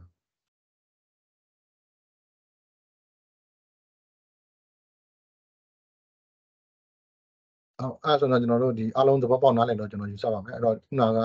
ဒီပုံမှန်အခြေခံပြီးတော့ကျွန်တော်တို့တကယ် real အဖြစ်ပြက်လေးပေါ့ဒါလေးကတော့တကယ်ရင်တော့တီလဝါရဲ့ share အခြေအနေဖြစ်ပါတယ်ဒါ market book တကယ် real ဝါပေါ့နော်အခြေအနေလေးဖြစ်ပါတယ်အဲ့တော့တင်နန်းသားတွေနဲ့ဒီ market book လေးကိုကြည့်ပြီးတော့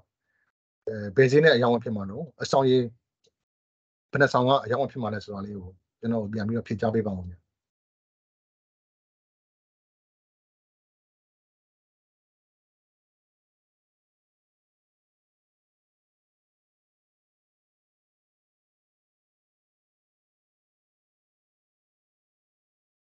ဒီမှာဟိုပြောချင်တာ offer ဆိုတာဆဲဖြစ်ပါတယ် bid ဆိုတာဘိုင်းပါခင်ဗျအဝယ်ဖြစ်ပါတယ်ဗျ offer ဆိုတာဆဲ site ပေါ့နော် bid ဆိုတာဘိုင်း site ဖြစ်ပါတယ်ဒီ order book အခြေအနေလေးကိုကြည့်ပြီးတော့ဒီနေ့မှာဘယ်ဈေးနဲ့အရောင်းဝယ်ဖြစ်ပြီးတော့အဆောင်ရီပေါင်းဘယ်နှဆောင်အရောင်းဝယ်ဖြစ်မယ်ဆိုတာလေးကိုဖြေချပေးပါခင်ဗျာ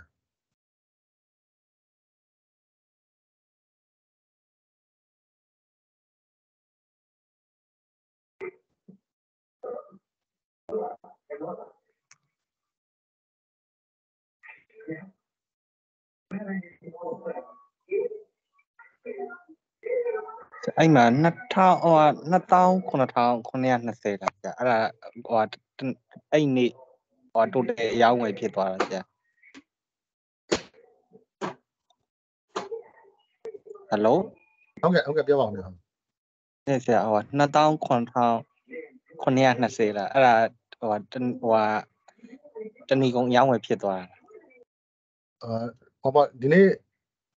ပေါက်ဈေးရအခုလက်ရှိပေါက်ဈေးရ4,400ပေါ့နော်ဟုတ်ကဲ့ 4,400မှာကျွန်တော်တို့အရောင်းဝယ်ဆောင်ရမယ်ဆိုရင်ရောင်းမဲ့ဘက်က9,061ဆောင်ရှိမယ်ဝယ်မဲ့နေရာက16,332ဆောင်ရှိမယ်ပေါ့နော်အဲ့တော့4,400နေရာမှာအရောင်းဝယ်လုပ်မယ်ဆိုရင်တော့အများဆုံးအရောင်းဝယ်ဖြစ်မဲ့အဆောင်ရေပေါင်းက9,061ဆောင်ပဲရှိတယ်ပေါ့နော်ဟုတ်ကဲ့ဆရာ9,061ဆောင်ဟုတ်ပါတယ်ဆရာဟုတ်အခါ4,500ဈေးကိုကြည့်လိုက်မယ်4,500ဈေးကိုရောင်းနေတဲ့သူက19,000ကျော်ရှိတယ်ဝယ်နေတဲ့သူက14,000ကျော်ရှိတယ်ဟုတ်တောင်းနေဟုတ်ကဲ့အဲ့တော့ခုနကအရောင်းဝယ်ဖြစ်မဲ့9,061ဆောင်နဲ့ဒီကောင်ကပုံများသွားတာပေါ့ဒီမှာရောင်းဝယ်လုပ်မှဆိုရင်14,000ကျော်လောက်ရောင်းဝယ်ဖြစ်မယ်ပေါ့နော်ဟုတ်ဒီကတော့နောက်ထပ်တစ်ခါ4,600ဈေးကိုကြည့်မယ်ရောင်းနေတဲ့သူက2,000ကျော်ရှိပေမဲ့လည်းဝယ်နေတဲ့သူက940ဆောင်ပဲရှိတော့တယ်ဒီနေရာမှာရောင်းဝယ်ဆောင်ရမယ်ဆိုရင်တော့940ဆောင်မှရောင်းဝယ်ဖြစ်မှာပေါ့နော်အဲ့တော့ခုနက14,000မမီတော့ဘူးပေါ့နော်ဟုတ်ကဲ့အဲ့တော့ဒီနေရာမှာဆိုရင်ကျွန်တော်တို့ကအရောင်းဝယ်လုပ်လိုက်မယ်ဟိဆိုရင်တော့ဈေးနှုန်းပေါက်ဈေးက4,500မှာလုပ်မယ်ဆိုရင်တော့အရောင်းဝယ်ဖြစ်မဲ့အဆောင်ရေပေါင်းက14,154ဆောင်ဖြစ်မယ်ဟုတ်ကဲ့4,400မှာဆိုရင်တော့9,000ကျော်ပဲဖြစ်မယ်ဆိုတော့အကောင်းဆုံးအများဆုံးရောင်းဝယ်ဖြစ်မဲ့အဆောင်ရေပေါင်းနေရာမှာ4,500ဈေးမှာဖြစ်မှာပေါ့နော်ဟုတ်ကဲ့စုစုပေါင်းအရောင်းဝယ်ဖြစ်မဲ့အဆောင်ရေပေါင်းက14,154ဆောင်ဖြစ်သွားမှာပေါ့နော်ဟုတ်ပါတယ်ဆရာအားလုံးနားလည်ကြပါလားခင်ဗျာဟုတ်ကဲ့ဆရာအဲ့ဆိုလို့ရှိရင်ကျန်တဲ့အပေါ်ကတင်ထားတဲ့ဟာတွေကဒီနေ့အတွက်4,500မှာဖြတ်သွားလို့ရှင်ကျန်တဲ့ဟာ auto cancel နောက်နေ့မှအစ်စ်ပြန်တင်ရမယ်အဲ့လိုလားဆရာဟုတ်ပါဒီတနားရင်ကြော်သွားတော့ဟုတ်ပါတယ်ဗျာဒါပေမဲ့ကျွန်တော်တို့ကနိုင်ဝက်တစ်ချိန်အရောင်းဝယ်လုပ်တာဖြစ်တဲ့အတွက်ကျွန်တော်10နာရီမှာအရောင်းဝယ်ဖြစ်သွားတဲ့ဆိုရင်ဒီ10နာရီကနေပေါ့နော်10နာရီခွဲထိကိုထပ်ပြီးတည်သွားပါတယ်ခင်ဗျာဆရာတစိတ်လောက်ဟုတ်ကဲ့ပါဆရာပြောပါဆရာတရက်တော့ဆိုရင်တော့ထပ်ဟောပေါ့ရောင်းဝယ်ကိုနောက် machine time ကိုတည်သွားပါတယ်ဒါပေမဲ့တနာရီထိုးသွားရဆိုရင်တော့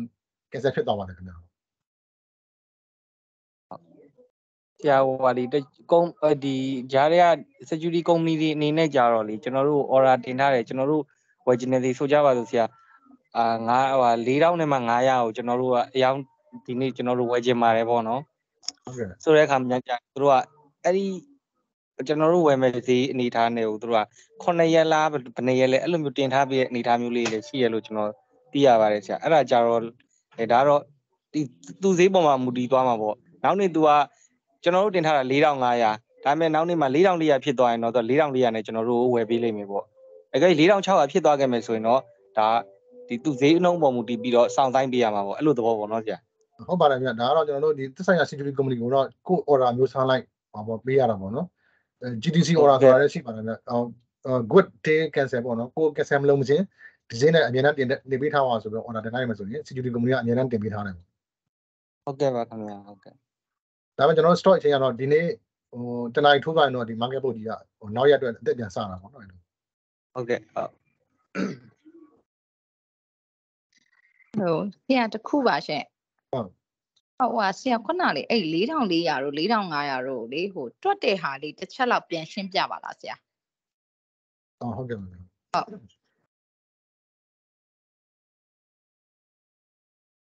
ဒီမှာဆိုရင်ပေါ့နော်ကျွန်တော်တို့ကအခုလက်ရှိပေါက်ဈေးကအဝါရောင်လေးချက်ထားမှာ4,400ဈေးပေါ့နော်ဒီမှာဆို4,400ဈေးမှာကျွန်တော်တို့ကအရောင်းဝယ်ဆောင်ရမယ်ဆိုရင်ရောင်းနေတဲ့ order ဆောင်ရပေါင်းက9,061ဆောင်ရှိတယ် ဝယ်ချင်တဲ့သူစုစုမှာပေါ့အဆောင်ပေါင်းက26,322ဆောင်ရှိတယ်ပေါ့တကယ်လို့ဒီနေရာမှာအယောင်းဝယ်ဆောင်ရမယ်ဟဲ့ဆိုရင်ဖြစ်မြောက်သွားမယ့်အဆောင်ပေါင်းက9,061ဆောင်ပဲအယောင်းဝယ်ဖြစ်မယ်ဟုတ်တယ်နော်တကယ်လို့4,300ဈေးကိုကြည့်မယ်4,300ဈေးမှာဆိုရင်ကျွန်တော်တို့ဝယ်ချင်တဲ့သူက8,617ဆောင်ရှိမယ်ဟုတ်ကဲ့ဝယ်ချင်တဲ့သူက26,000ကျော်ရှိတယ်ပေါ့နော်တကယ်လို့ဒီနေရာမှာအယောင်းဝယ်လုပ်မယ်ဟဲ့ဆိုရင် sorry ဒီနေရာမှာအယောင်းဝယ်လုပ်မယ်ဟဲ့ဆိုရင်တော့ကျွန်တော်တို့8,617ဆောင်ပဲအယောင်းဝယ်ဖြစ်မယ်ပေါ့နော်အဲ့တော့ခုနက9,000ကျော်ကိုမမီတော့ဟုတ်ဆရာဟုတ်အဲ့လိုပဲကျွန်တော်တို့4,500ဈေးကိုကြည့်လိုက်မယ်ရောင်းချင်တဲ့သူပေါင်းက19,482ဆောင်ရှိတယ်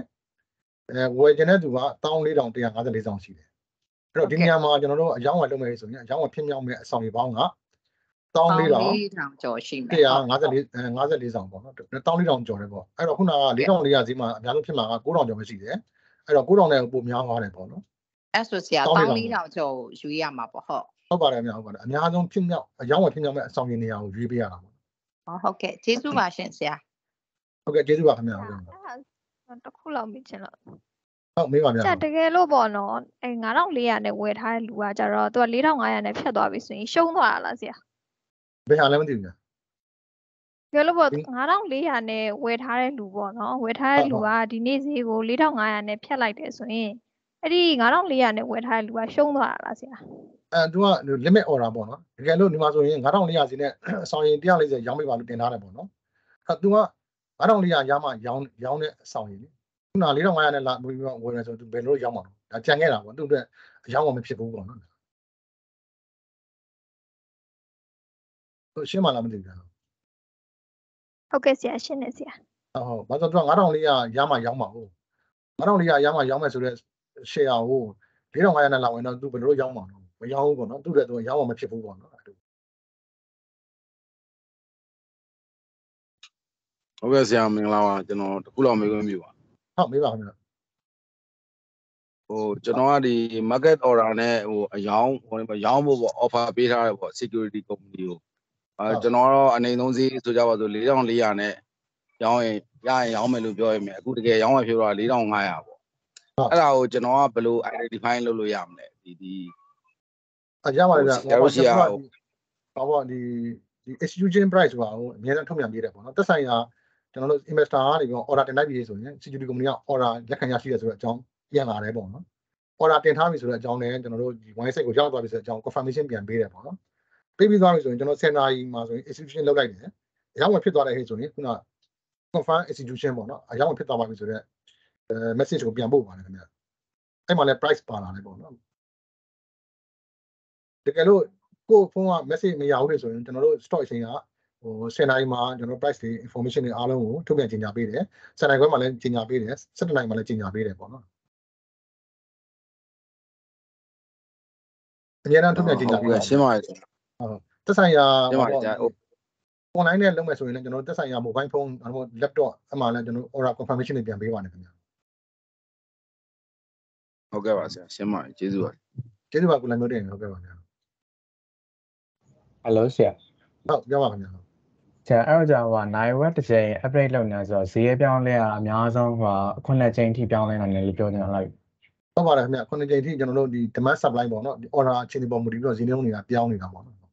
ဒီအဲ့လိုဆို4,400တခါဒါမှမပြင်4,500 4,600လို့4,300အဲ့လိုပြောင်းသွားနိုင်တယ်ပေါ့ဆရာဟုတ်ပြောင်းသွားမနိုင်ပါဘူးဗျာဟုတ်ကဲ့ပါဗျာဟုတ်ကဲ့ကျေးဇူးပါဟုတ်ကဲ့ပါဗျာ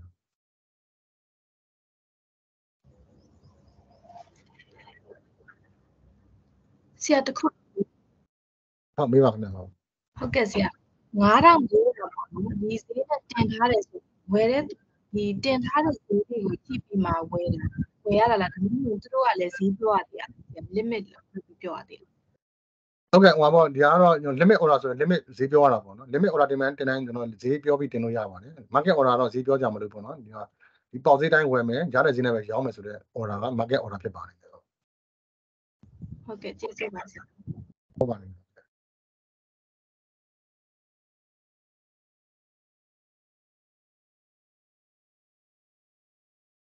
ဟုတ်မေးကြမရှိတော့ဆိုကျွန်တော်ဒီ lecture လေးဆက်သွားလိုက်ပါမယ်ခင်ဗျအဲ့တော့ဒီတင်နန်းသားတွေအနေနဲ့ဆိုရင်တော့ဒါက order trading လုပ်တဲ့အကြောင်းတွေအားလုံးသိခဲ့ပြီးပေါ့နော်ကျွန်တော် trading လုပ်ပြီးသွားပြီဆိုရင်တော့ကျွန်တော်တို့ clearing and settlement ဆက်သွားတယ်ပေါ့နော်ရန်ကုန် stock exchange ရမယ် trading လုပ်ပြီးတယ်အဲ့လိုပဲရန်ကုန် stock exchange ရမယ်ဒီဟို trade လုပ်တဲ့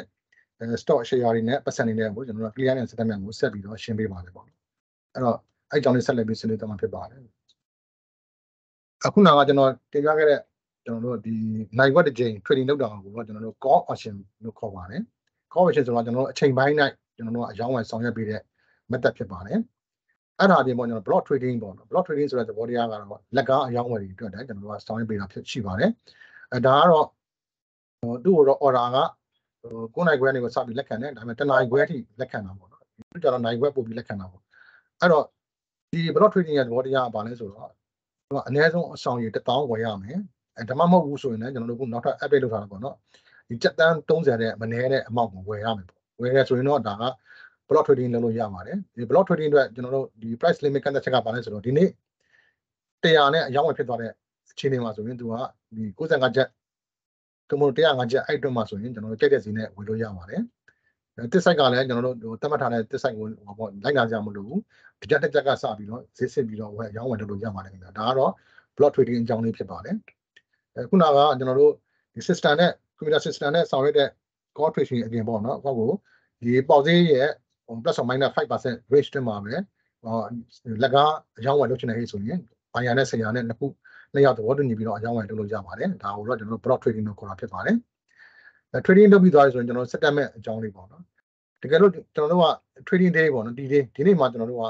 stock ကိုဝယ်လိုက်တယ်ဒါပေမဲ့ဒီနေ့မှာတော့ stock ကိုယ့်ရဲ့ account ထဲကိုရောက်လာမှာမဟုတ်ပါဘူး3ရက်စောင့်T+1 T+2 T+3 3ရက်မြောက်နေမှာကိုယ့်ရဲ့ security account ထဲကို stock တွေဝင်လာမှာဖြစ်ပါတယ်အဲ့လိုပဲဒီတော့ကျွန်တော်တို့ဒီ trading day မှာကျွန်တော်တို့ရောင်းလိုက်တယ်ရောင်းလိုက်ပြီးမှလည်းငွေရတော့ကျွန်တော်တို့က3ရက်မြောက်နေမှာကိုယ့်ရဲ့ bank စင်းထဲကိုငွေရရောက်လာမှာဖြစ်ပါတယ်ဒါမှမဟုတ်ကျွန်တော်တို့က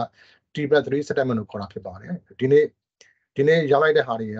ကျွန်တော်တို့ငွေရတော့ကျွန်တော်တို့3ရက်မြောက်နေမှာငွေတွေကိုယ့်ရဲ့ bank စင်းထဲကိုငွေတွေဝင်လာမှာဖြစ်ပါတယ်အဲ့လိုပဲဒီနေ့ဝင်လိုက်တဲ့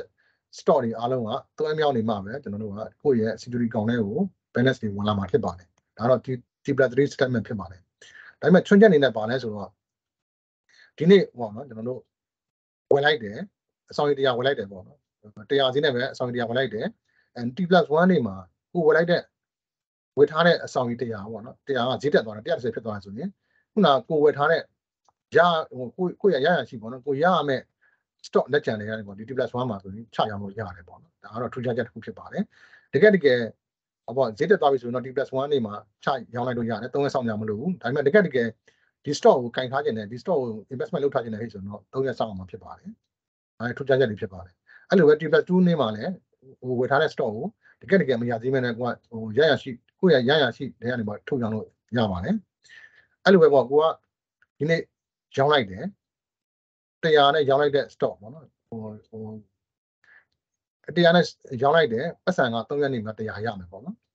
ဒါပေမဲ့ကိုရောင်းလိုက်တဲ့100တန် stock တစ်ဆောင်က T+1 နေမှာ90ဈေးကျသွားဘူးဘတ်100နဲ့ရောင်းထားတယ်ဆိုတော့90နဲ့တစ်ခါပြန်ဝင်လိုက်မယ်ဆိုရင်ကျွန်တော်10မြတ်မှာပေါ့အဲ့တော့ဒီပတ်စံ100တကယ်လိုချင်တယ်ဆိုရင်တော့3ရက်စောင့်ရတယ်ပေါ့တကယ်လို့ကိုရောင်းလိုက်တဲ့ stock ကဈေးကျသွားဖြစ်တဲ့အတွက်အဲ့ဒီမှာကိုပြန်ဝယ်ချင်တယ်ဟဲ့ဆိုရင်3ရက်စောင့်ကြမလို့ဒီကြားထဲမှာကိုရရှိပတ်စံနဲ့ T+1 နေမှာတော့လည်းT+2 နေမှာတော့လည်းဝယ်လို့ရတယ်ဆိုအခြေအနေရှိပါတယ်ဒါလေးကတော့ကျွန်တော်တို့ T+3 settlement ရဲ့ပေါ့ဒီသဘောတရားလေးဖြစ်ပါတယ်ပေါ့ဒါပေမဲ့အခုကျွန်တော်တို့ဒီသက်ဆိုင်ရာ district company တွေထုတ်ပြန်ကြေညာတယ်နော် record date အမြတ်ဝယ်စုပေးမဲ့ date ပေါ့ကြေညာတယ်ပေါ့ဒီ record date T+3 settlement T+3 နေမှာရှိတဲ့ share ရှင်တွေကိုပဲသူက dividend ပေးမယ်ပေါ့နော်dividend ပေးမယ်ဟဲ့ဆိုရင် T+3 နေမှာကိုယ့်ရဲ့အငြင်းစင်းပေါက်ဖို့အတွက်ဆိုရင်တော့ T date ကဝယ်ရတယ်ပေါ့T+1 date မှာဝယ်တဲ့သူကတော့သူကနောက်ရက်ကျော်သွားမှဖြစ်တဲ့အတွက်ဒီ T+1 date ဆိုရင်သူကdividend ရပိုင်ခွင့်မရှိတော့ဘူးကို share ရှင်စင်းထဲမှာကိုနာမည်ပါမှာမဟုတ်တော့ဘူးပါမှာမဟုတ်တာဖြစ်တဲ့အတွက် dividend မရတော့ဘူးပေါ့နော်ဒါကြောင့်မို့ဟိုသက်ဆိုင်ရာ company တွေက dividend ပေးတော့မယ်ဆိုရင် last day to trade ကြီးညာတယ်ပေါ့နော်နောက်ဆုံးဝယ်ထားမယ့် date ကဒီ date ဖြစ်ပါတယ်အဲ့ဒီ date မှာဝယ်ထားမှာကိုယ့်ရဲ့နာမည်က share ရှင်စင်းထဲမှာပါပြီးတော့မေးပေးခွင့်ရှိမယ်အမြတ်ဝယ်စုခံစားခွင့်ရှိမယ်ဆိုတဲ့အကြောင်းလေးကိုကျွန်တော်နားလည်သဘောပေါက်ဖို့ဆိုရင်ဒီ T+3 settlement လေးကိုသိထားဖို့လိုတယ်ပေါ့နော်ဒါကြောင့်မို့သက်ဆိုင်ရာ company တွေက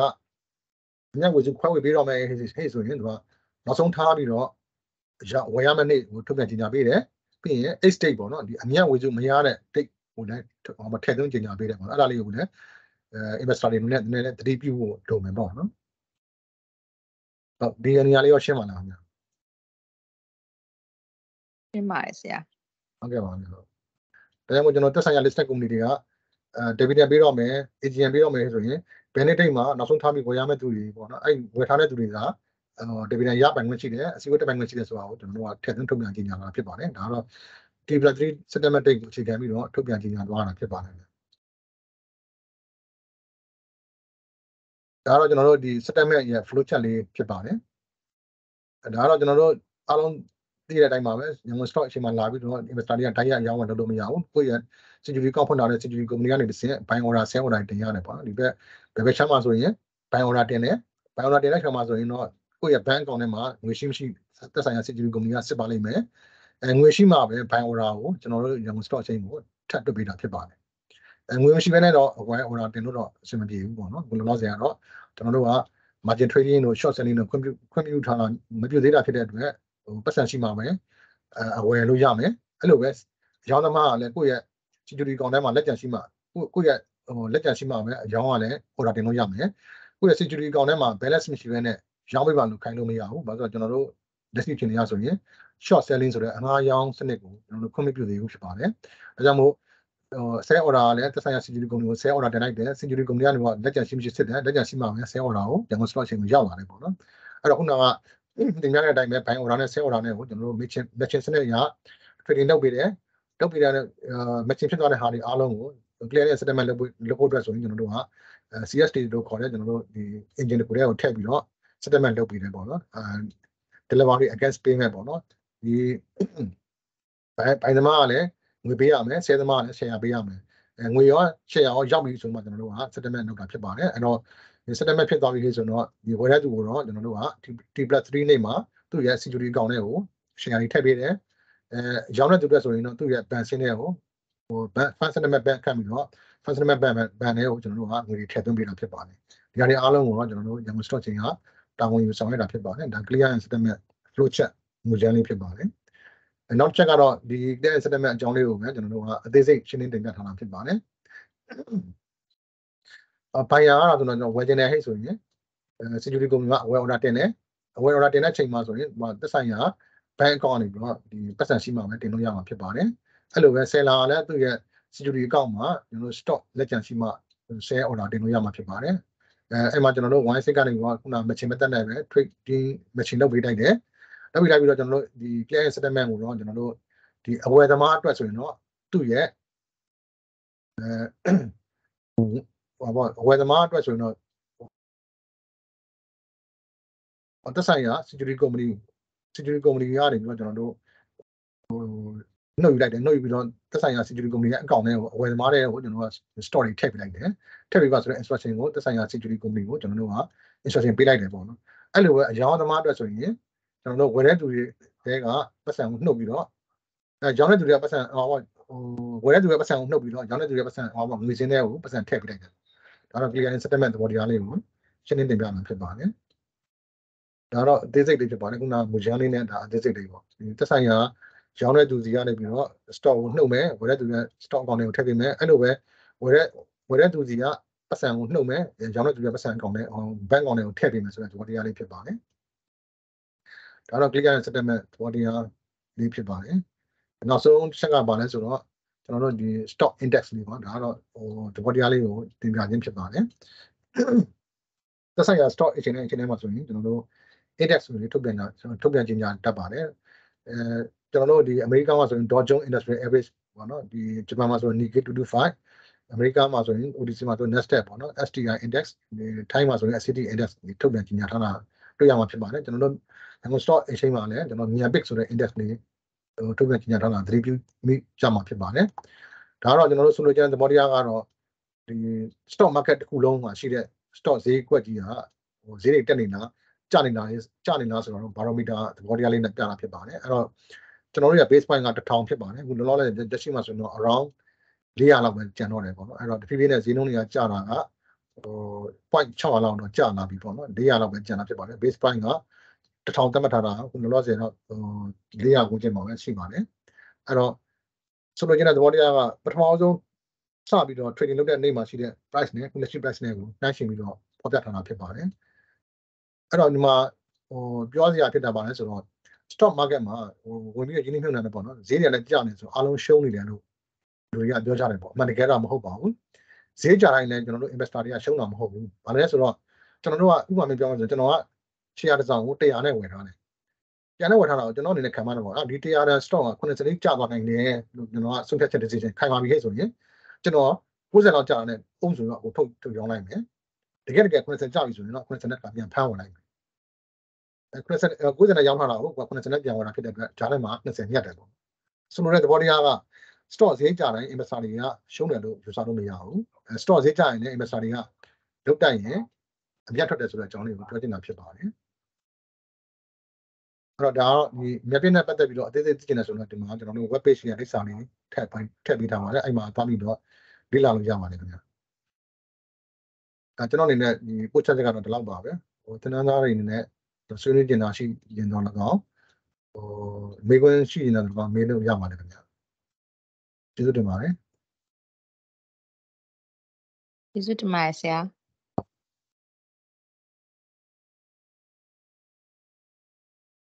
ကျေးဇူးတင်ပါတယ်ဆရာ ဟုတ်ကဲ့ပါဗျာလက်ရှိမေးစရာမရှိဘူးဆိုရင်ကျွန်တော်တို့ဒီ Telegram channel တမို့သက်ဆိုင်ရာ email တွေမှာလည်းကျွန်တော်ထည့်သွင်းမေးထားလို့ရပါတယ်ကျွန်တော်ဒီ Telegram မှာမေးခွန်းတွေစုပြီးတော့ကျွန်တော်အားလုံးပြန်ကြားပေးမှာဖြစ်ပါတယ်ခင်ဗျာဒီမှာမေးစရာရှိတယ်ဆိုရင်မေးပါဦး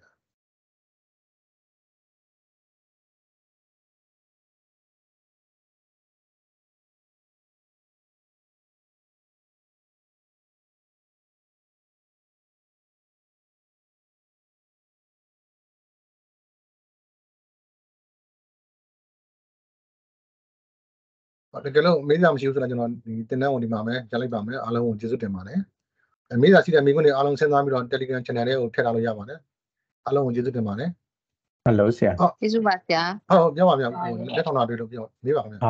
ဟိုပါလေဆရာခုနက index လေးတစ်ချက်ပြန်ပြောပြလို့ရမလားမသိဘူး index ကိုဒါဟိုကဘယ်ပမာမူတီးမှာတိုင်းထားလဲမသိဘူးindex ကတော့ကျွန်တော်တို့ဒီမှာတော့အသေးစိတ်ရှင်းနေကြတယ်မပါဘူးပေါ့နော်ကျွန်တော် web page လေးညွှန်ထားပါတယ်အဓိကတော့ကျွန်တော်တို့ညပိတက်တော့မှဆိုတော့ base price ရှာရတာပေါ့နော်ဒီနေ့ base price ဒီလောက်ရှိတယ်အဲ့ base price ပေါ်ပြီးတော့ဒီနေ့ပေါင်စီဘယ်လောက်ရှိတယ် current price နဲ့နှိုင်းယှဉ်လိုက်တာပေါ့ base price ဆိုတာကကျွန်တော်တို့ဟို stock တွေအသစ်ဝင်လာတိုင်း base price ကိုညှိတယ်ပေါ့နော်ဥပမာပြောမယ်ဆိုရင်ဒီဟို listed company A ကဝင်လာတယ်ဒီနေ့ပေါင်စီက100နဲ့ဝင်လာတယ်အဲ့100ကိုမှသူ့ရဲ့ total issue နဲ့ဖြတ်လိုက်တယ် market cap တွက်လိုက်တယ်ပေါ့နော် market cap ကြီးကိုမှကျွန်တော်တို့က stock A အတွက် base price ပေါ့နော်နောက်ရမှာ trade လုပ်လာတယ် trade လုပ်လာပြီးတော့130ဖြစ်သွားတယ်ဆိုရင်ခုနက base price 100နဲ့စားတယ်ပေါ့နော်ဒါဆိုရင်1010ပေါ့10 point တက်တယ်ပေါ့အဲ့လိုပဲခုနက100နဲ့ base ယူထားတာကို train နဲ့ train နဲ့ဒီမှာ90လောက်ပဲကျန်တော့ရင်ဆိုရင်တော့သူ့ base price ကကျွန်တော်တို့က900လောက်ပဲရှိလို့မှာပေါ့နော်အဲ့လိုတက်တာဖြစ်ပါတယ်ဒါ stock market မှာရှိတဲ့ဒီ stock တွေအားလုံးရဲ့ဈေးတွေအားလုံးကိုခြုံငုံပြီးတော့ကျလာတက်တာဆိုပြီးတော့ပြောချင်တာဖြစ်ပါတယ်ဒါ barometer ပေါ့နော်တစ်ခုချင်းကိုတော့စိတ်ဝင်စားတော့ဘူးအားလုံး stock တွေအားလုံးစုစုပေါင်းပြီးတော့ဈေးနှုန်းကိုတွက်ချလိုက်ပြီးတော့ဒီ stock တွေအားလုံးစုစုပေါင်းရဲ့ဘာပေါ့ဒီဈေးနှုန်းအခြေအနေကိုဖော်ပြတာဖြစ်ပါတယ်ခင်ဗျာကျွန်တော်တို့ base price ကတော့1000နဲ့တွက်ထားတာပေါ့နော်ဟိုလက်ရှိကတော့400ပဲရှိတော့ဆိုတော့ဂျားထဲမှာ600လောက်အားလုံးကျခဲ့ပြီပေါ့နော်ချုံကုန်ပြီးတော့အားလုံးတုံးတက်ပြီးတော့ပြောတာပေါ့ဒီ barometer ကြီးတစ်ခုလုံးတိုင်းတာလိုက်တာပေါ့နော်ဒီအသေးစိတ်ကတော့ကျွန်တော်ဒီ web page လေးညွှန်ထားပါတယ် web page လေးကိုသွားဖတ်ကြည့်လိုက်ပါခင်ဗျာတကယ်လို့မှဒီ web page ကိုဖတ်လို့မှနားမလည်သေးဘူးဆိုရင်ကျွန်တော် Telegram channel မှာကျွန်တော်ထပ်ပြီးတော့ကျွန်တော်ရှင်းပြပေးပါမယ်ကျေးဇူးတင်ပါတယ်ဟုတ်ကဲ့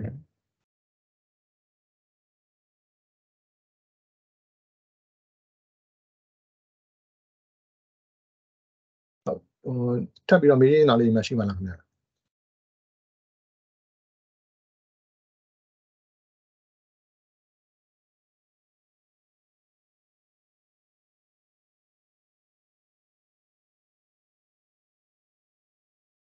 တကယ်တော့မေးစရာမရှိတော့ဘူးဆိုရင်ကျွန်တော်ဒီမှာပဲကြားလိုက်ပါမယ်အားလုံးကိုကျေးဇူးတင်ရှိပါတယ်ကျွန်တော်နေခင်းမှာပဲပြန်ဆုံရတာပေါ့နော်ကျေးဇူးပါဗျာ ကျေးဇူးပါဆရာ ကျေးဇူးပါဆရာ